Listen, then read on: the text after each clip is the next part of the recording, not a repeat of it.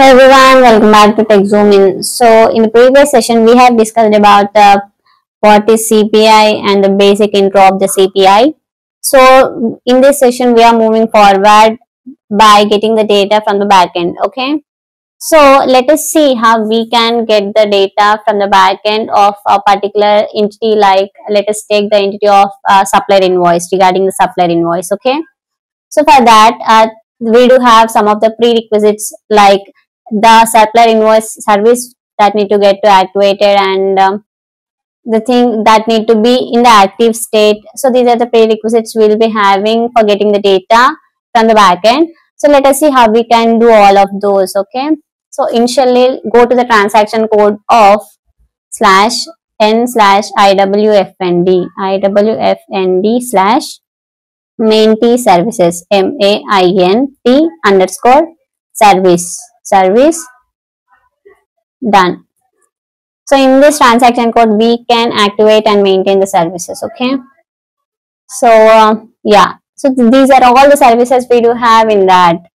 Let us filter the data and let us check whether will be having this supplier invoice service or not, or else we need to get to activate it. Okay, go to the filter option and check here for the supplier invoice / supplier invoice, sorry, star supplier invoice star. I already searched for it. Okay, so search with that and click on right. So here we will be having one service of regarding the supplier invoice. Okay, so this service need to be in activated state for sure.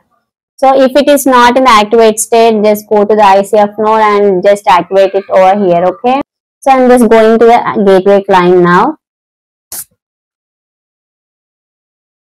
And we got the URL from here for the supplier invoice service, and just we need to take the entities over here. Just go to the entity set.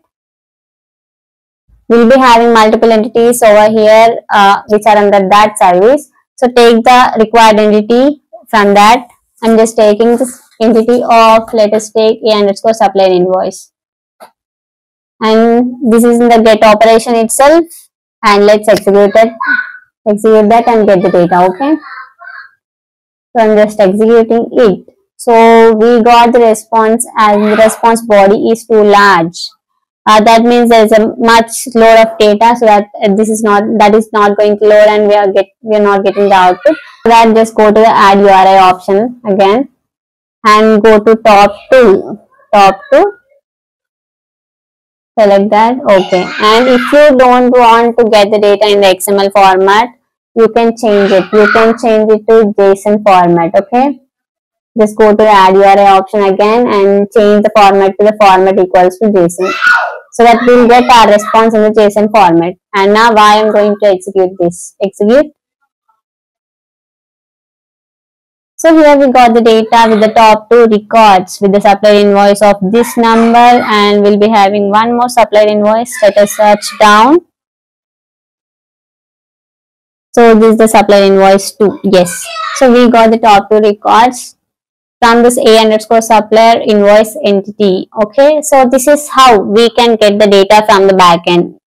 So, and also the URL, we got the API 2 over here. So by using this API, we can also get the data from the CPI itself. We can design a CPI flow, and also by using this, we can get the from there itself.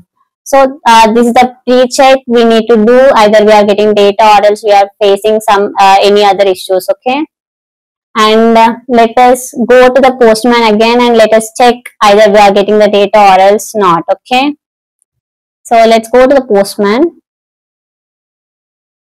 So let's take the new tab.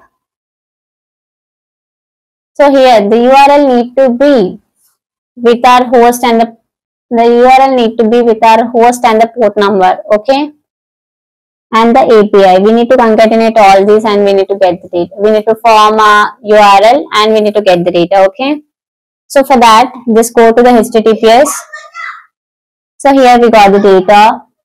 So, but this is the HTTPS format, and just go to the HTTP adapter.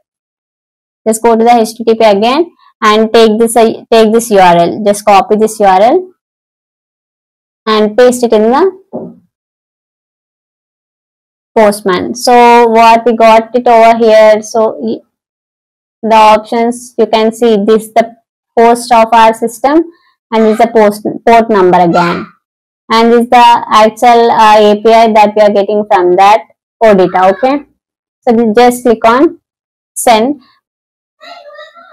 So here we got the error as 401 unauthorized. That means we need the authorization for getting the data over here too. That's for sure, right? We'll be having authorization for all the things. Go to the authorizations tab and let me select, just expand it and let me select the basic authorization from here. Give your username. Okay, give your username and the password over here. So I'm just giving my username and the password too. Okay.